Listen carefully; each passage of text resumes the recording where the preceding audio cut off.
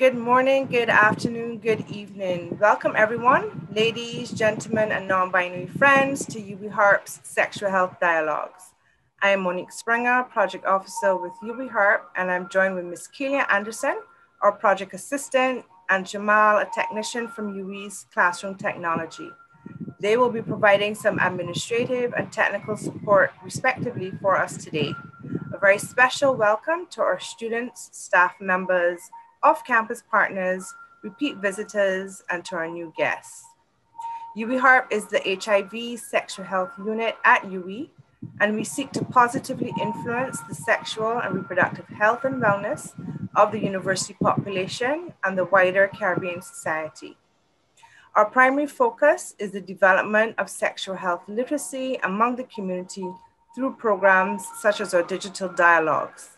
These are informal sexual health conversations and will be held during the semester. They include the S-Files discussion series on a wide range of topics and the Shock series, which will focus on sexual health issues among our vulnerable Caribbean populations during COVID-19. You can look out for the flyers on our social media platforms, which include Facebook, Instagram, the UWI app, and also through UWI emails. There are a few participation guidelines and notices. All mics are muted and videos are off. Q&A will take place after the presentation and the mics will be unmuted as needed. We ask you to post your questions or comments during the presentation in the Q&A chat pod located at the bottom of the screen. We aim to address as many as possible at the end of the presentation. For those questions we couldn't get to, please email them to uwiharp@cavehill.uwi.edu before the end of the day, and we will address them shortly afterwards. The session will be recorded, and the recordings will be posted afterwards on our social media platforms, including our YouTube channel, UWIHARP Cave Hill. These will be done without sensitive personal discussions to protect participants' confidentiality. Please note that we cannot guarantee confidentiality in this public forum among participants, so be cautious about what personal information you disclose about yourself and others. It is safer to talk in general terms. Also, please complete the evaluation form that will be sent to you after the session. You can suggest topics that you're interested in for us to facilitate. We do have a few rules, some of which were adapted from the HIV 2020 online. UWIHARP's digital dialogues provide a safe space to address a range of sexual health topics using a sex-positive approach. We encourage participants to share their knowledge, experiences, and opinions in a respectful manner. You may disagree with views highlighted today. However, please be respectful of other outlooks, regardless of your religious or moral beliefs. Let us be mindful in the way we discuss sensitive topics. UWIHARP operates on a zero tolerance policy for any kind of abusive, discriminatory, belligerent, or disparaging comments or actions that may cause distress to presenters and or participants. Persons who engage in any undesirable behaviors will be immediately removed from the webinar unannounced. UWIHARP follows the first do no harm guiding principle. Today's topic is living with Polycystic Ovarian Syndrome, or PCOS, and it will be delivered by Dr. Cortney Yarbrough, and we're very honored to have her join us today. She is an obstetrician and gynecologist who specializes in the care of the specific gynecological needs of young girls, adolescents, and young women. She has a monthly online webinar entitled Adolescent Health, a Gynecological Discussion Group. These sessions focus on the medical conditions that affect adolescents and young women, such as puberty, abnormal periods, STI prevention, and the HPV vaccine. She also evaluates and manages early pregnancies and their complications, dysmenorrhea, endometriosis, fibroids, and other gynecological conditions. She's dedicated to teaching young women to empower themselves by making healthy lifestyle choices for their present and their future. And then she will let us know at the end how we can support her webinars and to join them on Facebook and on Zoom. So today we will be focusing, as I said, on polycystic ovarian syndrome, and we'll be focusing primarily on cisgendered individuals. And that is where your sex assigned at birth is aligned with your gender identity. For example, you're born with female sexual anatomy and identify as a woman.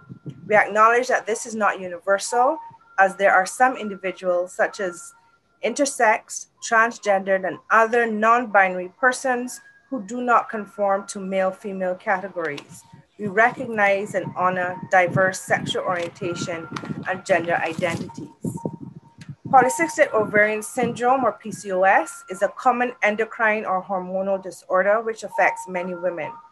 It presents as a gynecological complication and or morbidity and can be linked to other serious medical conditions. Although it is a common disorder, in Barbados, it is still an unknown or silent condition that we do not hear enough about. PCOS is cloaked in stigma associated with many of its symptoms, particularly acne, male pattern hair loss or baldness, facial and body hair, infertility, obesity, depression, and anxiety. Women, therefore, living with PCOS need access to affordable medical, emotional, and social care and support to cope with the effects of this condition on their quality of life. And we will hear more about PCOS today from Dr. Yarbrough. Thank you, Dr. Yarbrough, for joining us, and we will turn it over the conversation to you. Okay, thank you so much for having me. I appreciate that. Welcome everybody again. Thank you for joining me as we discuss polycystic ovarian syndrome. And I will start sharing my screen. Okay, there we are. Okay, so thank you again. We will be discussing polycystic ovarian syndrome, as she's already mentioned. And I wanted to start off first with discussing the normal period so that we can compare what the normal period looks like compared to what a period will look like with polycystic ovarian syndrome. So first, let's do a little background and discuss how does your body produce a period. So in our body, we're going to have a little anatomy lesson first. So in our bodies, if you look at the right side of your screen, you see that there's a brain there that's cut in half. And if you look at this, just for orientation, this is the front of your body. So this is where your eyes will be sitting. And this is the back of your head. And this is your neck. And if you see here, this insert here that they highlighted, there are a couple of organs here that are very, very important in the development of our periods at the very beginning, so for puberty, as well as the continuation of our periods throughout our lifetime. So here they have numbered. The first step, the first organ I'm going to focus on is called the hypothalamus. It's the first area of the brain that is very important before puberty even begins. Is here where the hormone GnRH, so look over here to your left, and it's GnRH, and it says gonadotropin releasing hormone. This hormone comes from the hypothalamus, and then it talks to this area here. This is your pituitary gland, and this pituitary gland is divided into two different portions. You have the anterior pituitary, which is the orange portion here, and the red portion there, and then you have the posterior pituitary. It's in the anterior pituitary where the gonadotropin releasing hormone acts, and it causes this gland to produce two other important hormones. These hormones are called LH, or luteinizing hormone, and FSH, or follicle stimulating hormone. Now, before puberty, the hypothalamus will increase the amount of gonadotropin releasing hormone to cause these other hormones to be produced. And once puberty starts, these hormones will then talk to our ovaries here. And the ovaries now have another picture that will highlight the ovary as well. But the ovaries will then produce their own hormones called estrogen and progesterone. And we'll discuss that in a bit detail a bit later. Now let's look at this in a chart formation. So this is telling you what's happening inside of the ovary here. This level here shows you what's going on with our hormones. So again, you have the FSH and the LH that's being produced in the anterior pituitary, and you have the estrogen levels and the progesterone levels that are being produced in the ovary. And then this will show you what's going on at those specific times inside our womb or our uterine cavity. And this bottom line shows you the different phases of our period. So when you're in your brain, in the anterior pituitary, in this first light pink section, This is the first day of your period through the last day of your period, and this is your menstruation. During this time in the ovary, you see here that the FSH and the LH are about equal amounts. We are recruiting our developing follicles or our primordial follicles. At that same time, these follicles are producing estrogen and progesterone. And again, here you can see they're pretty steady at this level. Once your period is over, you enter the follicular phase, and the lining of your uterus here is going to start to become thicker. So you notice during the follicular phase, you have the estrogen level that's increasing slightly. You have the FSH and the FSH and the LH that are initially about the same, but there will be a peak soon. And at this time, you have a mature follicle developing. And inside of this mature follicle, you have your egg that you will ovulate. Ovulation occurs when the LH, or the luteinizing hormone, peaks. So you have a LH surge, and that causes the ovulation. This is the ovulation time here. And during that time, your FSH does increase slightly.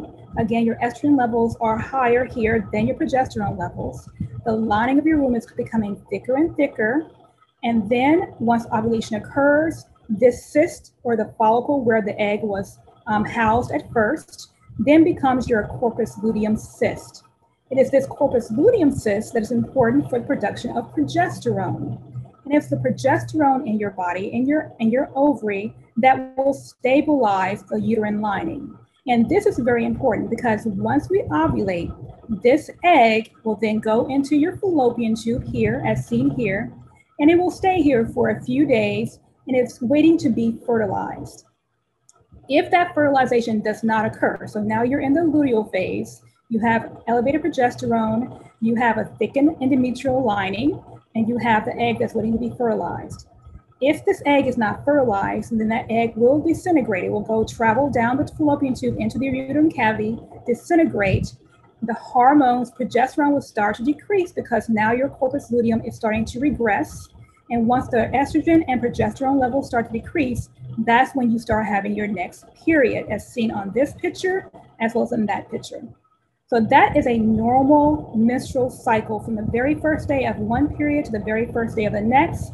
And this is what is happening inside your anterior pituitary, and then also inside your ovary. Let's look at a few definitions so we can be on the same page. The average age of your first period is age 12, but that's an average. So a lot of the normal ages of your first period actually start between the ages of 8 to age of 14. That's considered normal. Your menstrual cycle, as I mentioned before, is from the first day of one period until the first day of your next, and it usually lasts about 21 to 35 days in an adult woman. This can be divided, as I showed you before, into two different phases, the follicular phase and the luteal phase. The number of days that the period lasts is more variable, though, in those first 5 to 7 years after your period starts and in the last 10 years before menopause. So the number of days may change. Now, initially, the luteal phase, now again, that's the phase between when you ovulate to when you have the first day of your period, that will remain constant in every woman. That is always 14 days long. It's the follicular phase that varies. So for some women, their follicular phase is 14 days, and other women is 21 days. And as we become older, closer to menopause, this can change for each individual woman as well. Your menstrual period usually lasts between 4 to 8 days. That's a normal length. And the amount of blood loss that is normal is about 30 to 80 milliliters. And that converts to about changing your pad or tampon every 3 to 4 hours. So now we know what's normal. We should look at what's happening when you're an adolescent. So your period has started, and now your periods are here. What's going to happen? Well, for a lot of adolescents, their periods can be irregular. Again, I said before that in that first 5 to 7 years after your period starts, you can have a different length for your menstrual cycle. And this is asymptomatic and actually considered very normal, and it's called physiologic adolescent anovulation. So you have an immature ovarian function that causes you not to really ovulate on a regular basis. And then the luteal phase is very shortened.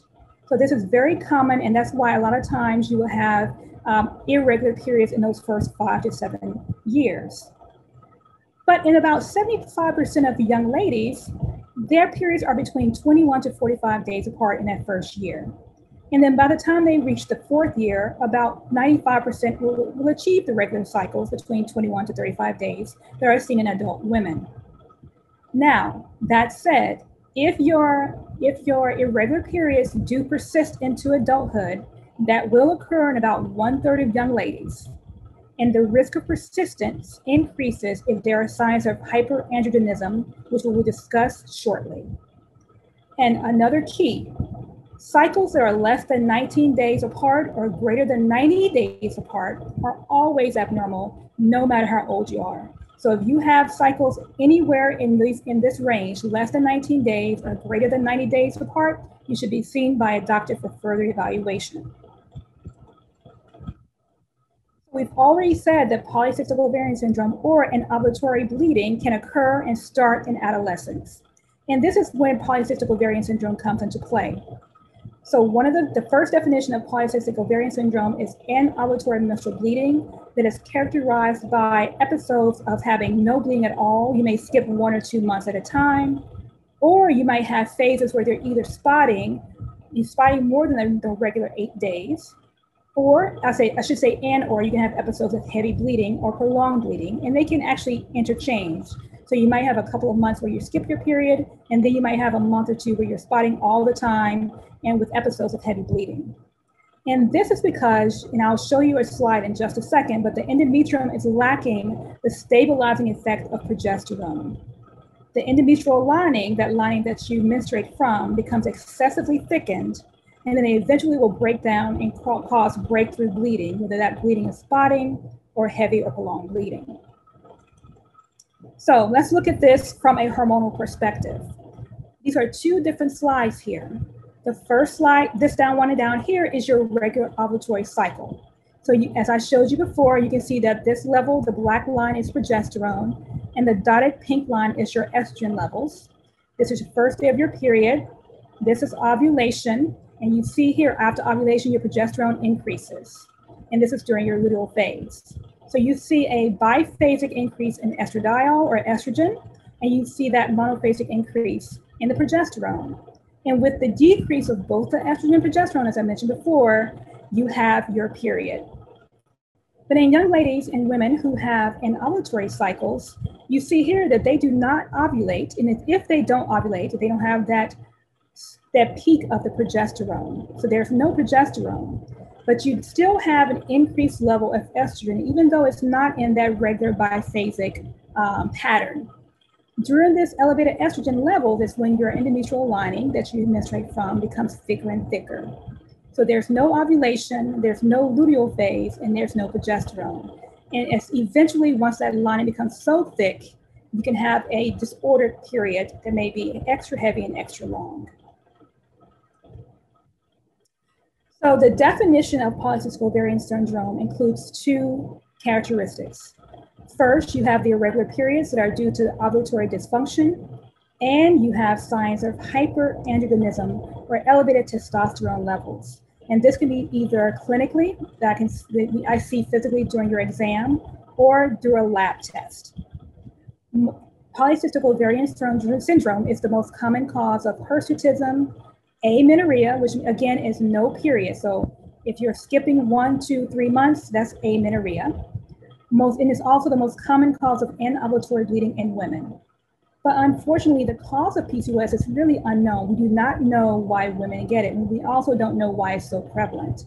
But we do know that it's common in families. So if you have a mother or a sister or an aunt who've had issues with their periods are irregular, or they've had issues trying to become pregnant, they have infertility issues. We talked about the fact that polycystic ovarian syndrome is a very challenging diagnosis, and that's because it's a diagnosis of exclusion. But let's look at some of the clinical features of polycystic ovarian syndrome, some of the features that we use actually to diagnose it. So again, I mentioned that to diagnose polycystic ovarian syndrome, you have to have irregular periods, as well as signs of hyperandrogenism. Excuse me, I'm trying to catch up, I apologize. So, hirsutism. Hirsutism is the abnormal amount of sexual hair that appears in a male-type pattern. So I don't know if you can see this picture well, but you can kind of look at this scale here. This is called the Ferriman-Galway system, where we look at all these different areas of the body to see how much hair growth is present. And each level has a number. So we score a young lady during her exam to see how much hair growth she has. And if in the United States, the cutoff score is greater than or equal to 8. So anything that is greater than or equal to 8, she will be considered hirsute. But the score does vary with ethnicity, as you can imagine. So women of Mediterranean, Hispanic, and Middle Eastern descent, their score is a little higher because they are naturally more hairy. So a score of greater than or equal to 9 to 10 is considered abnormal. And then for Asian women, a score of greater than or equal to 2 is actually considered abnormal. So getting the patient's family history and their ethnicity history will be very important during your evaluation. But keep this in mind that women who are hirsute, 75 to 80%, even though there are other causes of hirsutism, 75 to 80% of these women who are hirsute, it is caused by polycystic ovarian syndrome. So it is rather common actually in the condition. Another way that the hyperandrogenism can show is through acne. And I see a lot of adolescents, so looking at acne is very common, but you should still look at it very closely to see what type of acne is present. The kind that is associated with polycystic ovarian syndrome is the inflammatory kind. And those would be here, like the ones that are very red. So the pustules, the nodules, the papules, those are the ones that are considered inflammatory acne vulgaris. And in order to diagnose a patient with polycystic ovarian syndrome, she would have to have a level of moderate to severe acne. And this would be greater than 10 lesions, either on her face, chest, shoulders, or back. And some of these young ladies also, and usually it's not adolescents, but as an older woman, if the polycystic ovarian syndrome will persist, they can develop a pattern balding. And I showed you this picture because women who actually lose hair, they usually lose hair first in the middle. If you split your hair down the middle, they would lose hair in the middle and it would then spread out toward the sides. But men tend to lose hair in the front and in the middle of the back first. So if you see a woman with this type of hair loss, then you can also consider polycystic ovarian syndrome in her as well, if it has not already been diagnosed. Obesity is very common with patients with polycystic ovarian syndrome. But interestingly enough, it is present in up to half of the patients. So half of the patients with polycystic ovarian syndrome will not be obese. It is not a diagnosis that is necessary, but it's a clinical feature. So the obesity that is associated with PCOS is the central type, and I showed you a little drawing here, meaning the abdomen is enlarged first, and the waist circumference is greater than or equal to 88 centimeters or 35 inches. And we also measure your weight. So obesity technically is a body mass index, or BMI, of greater than or equal to 30 kilograms per meter squared. We're comparing your weight to your height to get this number. Another feature that I see actually very commonly is acanthosis nigricans. It's a skin condition. You can see it at the back of the neck here on this young lady and in the armpits there. It's a velvety darkening of the skin. And this is very important because this is an indicator of insulin resistance, which is part of what we call the metabolic syndrome that's associated with polycystic ovarian syndrome. It can usually, but not necessarily, be accompanied by obesity, and it may be the first sign of PCOS that you see. So if you see a young lady with this skin condition, but her periods are still regular, you may want to continue to monitor her over time because her periods may become irregular in the near future. And then we have the classic appearance of the polycystic ovary on ultrasound. So if you look at the drawing, you can see how the recruitment of the follicle turns into a dominant follicle and ovulation. But with polycystic ovaries, they keep trying to recruit a dominant follicle and an egg, but it just cannot do it. There's a misstep there somewhere. We don't know what causes it, but it keeps trying to produce these eggs, and you have multiple small little follicles in the periphery of the ovary there. And this is what an actual ultrasound looks like. And you may have, the radiologist may tell you it looks like a string of pearls. That's a common symptom or sign of polycystic ovarian syndrome. But again, the ultrasound picture is not a diagnosis. You do not need that diagnosis, or you do not need that picture to make the diagnosis of PCOS. As I mentioned before, PCOS is a diagnosis of exclusion, meaning that you have to consider other causes of irregular periods and hyperandrogenism. And the reason for this is because the treatment modalities are different. A lot of times, if irregular periods are caused by another condition, the medications that you use or the treatment that you use will be completely different, and the periods could go back to normal once they are treated appropriately. So you cannot assume a patient has polycystic ovarian syndrome until these other conditions have been ruled out. So first, the common symptom is the common diagnosis is physiological adolescent anovulation. Again, this is during adolescence only though. So after those first 5 to 7 years, if it still persists, then it's polycystic ovarian syndrome. But you should always check for a thyroid disease like hypothyroidism, premature ovarian failure, which is when you stop menstruating altogether and you go into early menopause before the age of 40. So you're having irregular periods because you're no longer ovulating on a regular basis and you're actually entering into menopause early.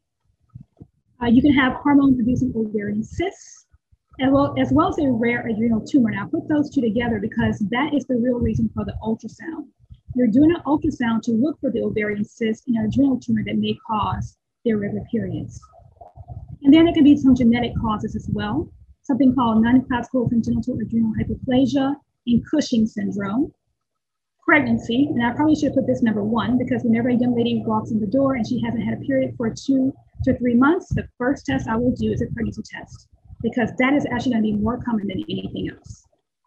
And then we also check the prolactin levels to check for hyperprolactinemia. So an elevated prolactin level can actually make your body think that you're pregnant or that you just had a baby, and thus will stop your periods from coming. So when you go in for evaluation, we first take a medical history, your history of your present illness, which includes your age, your first period, and how your period was at that time, how your period is now, so your menstrual pattern at the current moment, and how it changed. So how did it progress from where it was before to where it is now?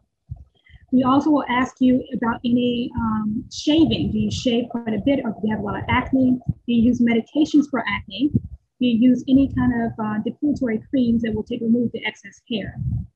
What medications are you taking? Because there are some medications out there that will cause excessive hair growth.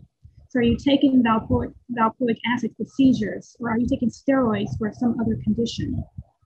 We will look through your medical and your family history, as well as check your medication history. And we will look for physical signs of your height, weight, your BMI, acne, as well as signs of hirsutism and acanthosis nigricans, as we talked about before. And then when we send you to the labs, these are the set of labs that we will get initially. So on the slide that says primary, these are the first set of labs that we will check. We are looking for, if there's no clinical signs of hyperandrogenism, we will definitely check a free and total testosterone to see if there's a laboratory sign of elevated testosterone levels. We will check a beta HCG, which is a pregnancy test. We'll check the FBC, or the blood count, and the CMP, which is your metabolic panel. We're looking for signs of anemia or any other kind of chronic medical condition that can affect your period. Your FSH, again, is the follicle-stimulating hormone that causes recruitment of the follicles in your eggs. And if this number is elevated, they may give us a sign that you have premature ovarian failure. We'll check the LH as well and look for the ratio of FSH and LH, because if there's an elevated ratio, then there's an increased risk also of polycystic ovarian syndrome. Prolactin, I've already mentioned, elevated prolactin, your body thinks you're pregnant, and then the TSH checks your thyroid. Now, if all of those lab tests are normal, but I still have a strong suspicion that something else is going on, it's not necessarily polycystic ovarian syndrome, then I will check you for these other tests in the secondary section. The early morning 17-hydroxyprogesterone is actually a test that is taken at 8 a.m. before you eat anything. And that's checking for what we call that non-classical congenital adrenal hyperplasia that I mentioned on the slide before, that genetic disorder. Progesterone levels, specifically day 21 progesterone will let me know whether or not you're ovulating on a regular basis. because during that luteal phase, again, progesterone increases. Serum cortisol levels will check for Cushing's disease. DHEAS is an androgen that is produced in the adrenal gland. So that will let me know or give me a clue whether or not you may have an adrenal tumor. And then, as we mentioned before, the ultrasound to report an ovarian cyst and an adrenal tumor as well. And then it may also show us polycystic ovaries. So the diagnosis of PCOS, as we mentioned before, irregular periods with hyperandrogenism, and you have your diagnosis. And you have ruled out all those other conditions that I've just mentioned.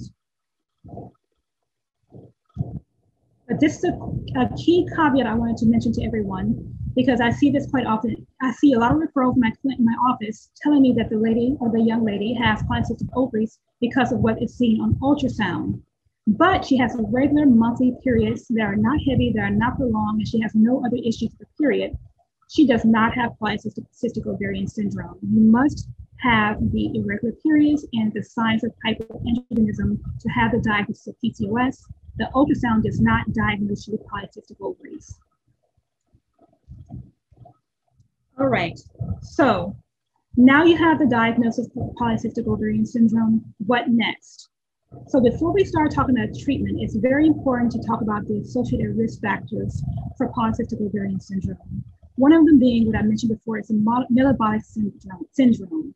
Young ladies are at increased risk of developing cardiovascular disease, diabetes, and dyslipidemia because of their polycystic ovaries. This results from the interaction between insulin resistance with their being obese and as they get older and increasing in age. So you have the insulin resistance that causes glucose intolerance, and it can lead to type 2 diabetes. You have an increased risk of hypertension, and you have an increased risk of dyslipidemia with elevated cholesterol levels, elevated triglycerides, and low high density lipoprotein, or HDL. And HDL is a good cholesterol, so you want that number to be normal to high. So if you find 3 or more of these findings, then you have a high risk of developing cardiovascular disease later in life. And interestingly enough, I mentioned before that PCOS does run in families. So if a young lady has PCOS and their first degree relatives, their sisters, their parents, have not been diagnosed with diabetes or hypertension or dyslipidemia in the past, they should be evaluated if they have not been done so before, because they also have an increased risk of developing these conditions. These young ladies also have an increased risk of what's called sleep-disordered breathing. And again, this is mostly due to the obesity in relation to the polycystic ovarian syndrome. It can lead to obstructive sleep apnea because of the extra adipose tissue around the neck that when they're sleeping can put pressure on their trachea or their breathing tube. This will lead to reduced sleep efficiency and poor sleep, where they can be very drowsy and tired throughout the day and not really functioning at a normal level because of their fatigue. The severity of this disorder is correlated with the number of features of the metabolic syndrome as well. So if they have diabetes and hypertension on top of this, it can be worse. And they have an increased risk of depression, anxiety, and other mood disorders. This can be due to either a distress with the body appearance, or just the mere fact that their periods are so irregular and it's unpredictable is impairing their quality of life. And of course, once they're ready to start having a family, if they start having difficulty having a family, then it can cause depression and anxiety as well. And one other associated risk factor is the fatty liver. There's an alcoholic version and a non-alcoholic version. This is a non-alcoholic version, and this can cause an increase in their liver function test. And this test is checked during the metabolic panel. So this will be very important as well for their future medical conditions. And last but not least, I know that you guys talked about infertility last week, so I'm not going to go into details of infertility, but infertility is the most common cause, PCOS is the most common cause of infertility in women. But because of this disordered ovulation, not ovulating, and you have the elevated levels of estradiol and estrogen exposure to your lining of your uterine cavity, you then also have an increased risk of developing endometrial hyperplasia, which is an extra thickening of the endometrial lining. And if this becomes very disordered with disordered growth and abnormal cell development, it could lead to endometrial cancer down the road. So it is very important to get this under control as early as possible as soon as you have a diagnosis. So with the metabolic syndrome, this starts in adolescence in about 25% of the time. So at each visit, you should check your blood pressure and their weight and height to see if they have decreased their weight and to see if their risk of cardiometabolic risk factors have increased. About every 1 to 2 years, they should have a fasting lipid profile and also a diabetes test, which is a 2-hour glucose tolerance test, or a fasting glucose with a hemoglobin A1C.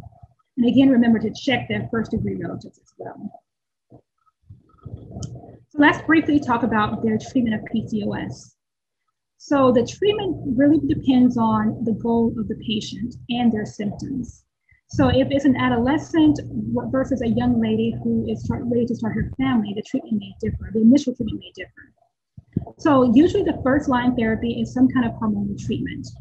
And if you want a young lady who wants to have pregnancy prevention as well, then we usually recommend combined contraceptive pills that have both estrogen and progesterone in them.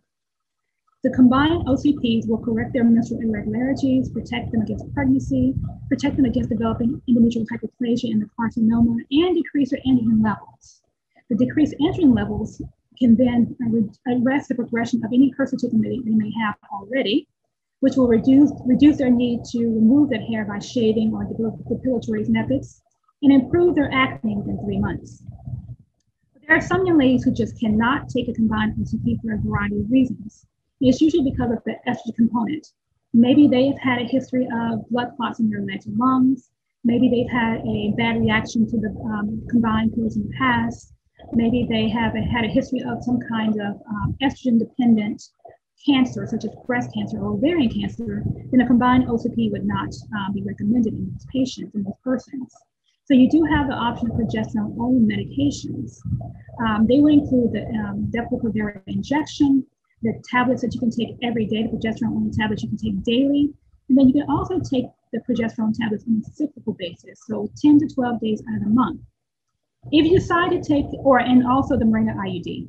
If you use the Depo-Provera injection or the Mirena IUD, those two are contraceptives as well. So you will have the added benefit of protection against pregnancy, as well as protection against the endometrial hyperplasia and endometrial cancer. But with any progesterone medication, you will not have regular cycles. Usually your periods will either stop altogether, or you may have unpredictable spotting or bleeding in between, but usually not to the level as if you were having just the PCOS bleeding without any medication.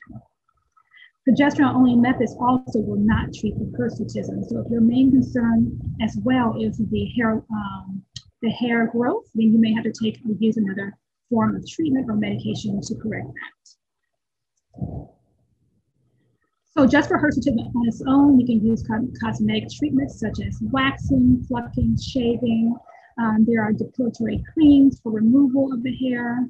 You can combine this with an oral contraceptive tablet, and you can combine it also with an anti-androgen medication that will inhibit the binding of the androgen to its receptor, thus you won't have any hair growth. If there is evidence of abnormal glucose tolerance or lipid abnormalities, the medication then that is first line is called metformin. And metformin is actually a diabetes medication. And it was found that it had the secondary benefit of regulating periods. There are a lot of women out there who were diagnosed with irregular periods. They had not been diagnosed with Polycystic Ovarian Syndrome yet, but they also had diabetes. And they were put on this medication, and lo and behold, they started to lose weight, some of them, and they also started to have irregular periods on this medication. This is not a contraception, so it will not prevent pregnancy, but it can be used in combination with a contraception. It can also be used alone if you don't want to take a hormone, with lifestyle measures, and it works by lowering the insulin levels by reducing hepatic glucose production. Hi, Dr. Yarbrough. Changes, yes. 15-minute call. Okay, thank you. You're welcome. The lifestyle changes that I just mentioned are really weight reduction, because there have been evidence to show that if you lose about 10 to 15% of your weight, you probably will show some benefits for your periods coming more regularly and some reproductive benefits. Women who have lost the weight find that they ovulate more often and they can get pregnant easier. The weight reduction methods would be diet and exercise. And a lot of times I will discuss this with my patients initially. And then after a couple of visits, if I realize that they're still struggling with diet and exercise, I will refer them to a dietitian to be put on a diet plan. I find this is very beneficial for many of my patients. The lifestyle changes will improve, again, the insulin resistance, so your risk of diabetes will go down, as well as the hyperandrogenism symptoms of hirsutism and acne. And then again, you can use metformin actually to help you with infertility, like I mentioned before, in combination with ovulation induction methods and medications. But keep in mind too, that infertility of PCOS is relative, not absolute. Women with PCOS do ovulate from time to time. So if you are not ready to be pregnant, then I do recommend using some form of contraception, whether it be a combined OCP or a progesterone-only method, such as the IUD or the shot. The treatment goals for ladies with polycystic ovarian syndrome, again, depends on their individual symptoms, goals, and preferences. Many of them do prefer to treat their hyperandrogenic features, manage their underlying metabolic abnormalities, and reduce their risk factors for type 2 diabetes, hypertension, and dyslipidemia. Also, the goal should be to prevent the development of endometrial hyperplasia and carcinoma, provide contraception to those who want it, and to aid in ovulation induction for those who desire. When should you see a doctor in all of this discussion? So I wanted to focus on this so that we can break this down. So if your period has not started by the age of 14 and you've had no breast development, your period has not started by the age of 16 with prior breast development, you're skipping more than 1 month at a time repetitively. So you may skip 1 month every blue moon, and that's fine, but if you're skipping more than 1 month, or it's more than 90 days apart, or less than 19 days apart, if your period is lasting more than a normal 7 to 8 days, if you're changing your period, your pad, your tampons less than every 2 to 3 hours, or if you need to wear more than one sanitary product at a time because of the excessive heaviness of the bleeding, you should be seen by a doctor for further evaluation. Don't wait to see if it'll get better on its own. All right, that was the end of my presentation. I just wanted to put this screen up to let you know how to contact me if you have more questions. I do have one-on-one online Zoom medical sessions, but if you prefer to be seen in person, I have clinic appointments at Barbados Family Planning and at JRB Medical Centre in Belleville. And thank you so much for listening. I also, I did want to mention, I do have adolescent health and GYN discussion group on a monthly basis. The next one is coming up on this Sunday, the 25th, and that topic will be sexually transmitted infections. And if you are interested in that, I will give that information over so that you guys can join in. But briefly, you can join in by signing into eventbrite.com and just Googling or searching my name, and it should pop up and you should be able to join in that discussion. Thank you guys so much. Great, thank you so much, Dr. Yarbrough. That was a really good presentation. Are you hearing me? Yes, I can hear you. Okay, great. That was really, really good. I know that there are a couple of questions, and I also acknowledge that you have to leave in a little while, 2:15. Yes. As I told you, I have a few questions, but I'll just ask one and see if the others then will ask my question as well. With regards to the obesity caused by PCOS, I just need some clarification on this.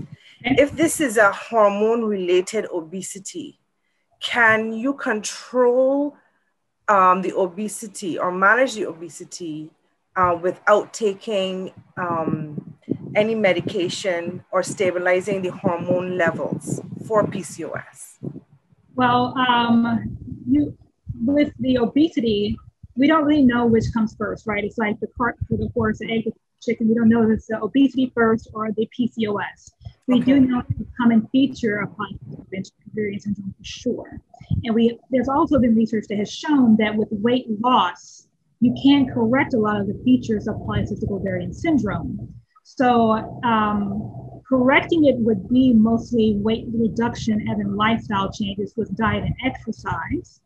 So decreasing the weight that way will actually kind of will stabilize the hormonal imbalance in some women. I can't guarantee that because there are half of the women, again, aren't obese, right? Half of them aren't obese with PCOS. So it will correct it for some women. Sometimes you may need extra help with medication, but the medication really is to prevent the excessive bleeding and prevent the formation of endometrial hyperplasia and endometrial cancer. Because I was wondering then how it would be possible to control the obesity with PCOS if you couldn't control it before without being on medication. So that was my first question.